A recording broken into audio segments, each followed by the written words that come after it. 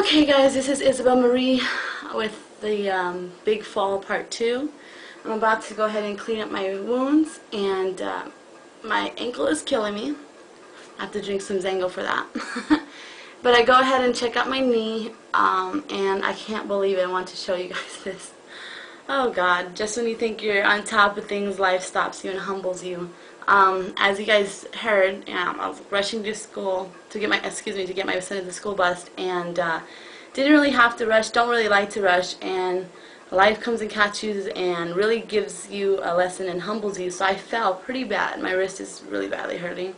My son got all freaked out, but the only thing I know how to do in life is to get up and keep moving. It's so hard sometimes when you fall that hard and you're in pain, like really bad pain like I am now.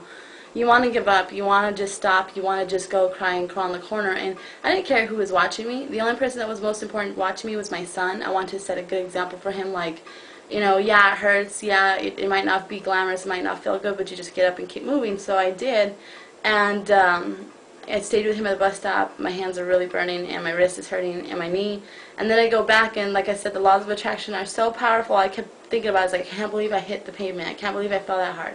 My hand hurts, my wrist hurts, my knee hurts, and then I go and I did the same thing, almost in the exact same spot, which was really creepy. And when I fell, I cussed and said some things, but the main thing I said was, no freaking way. How can this happen to me twice? I could not believe it.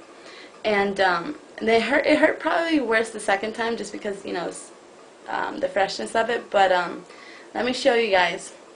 I'm a pretty tough girl, but even tough girls get bad cuts and scrapes and stuff.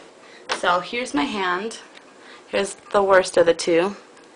My one hand is just, you can see it's all chewed up, and on the back of my hand it's all bruised up. This wrist hurts pretty bad.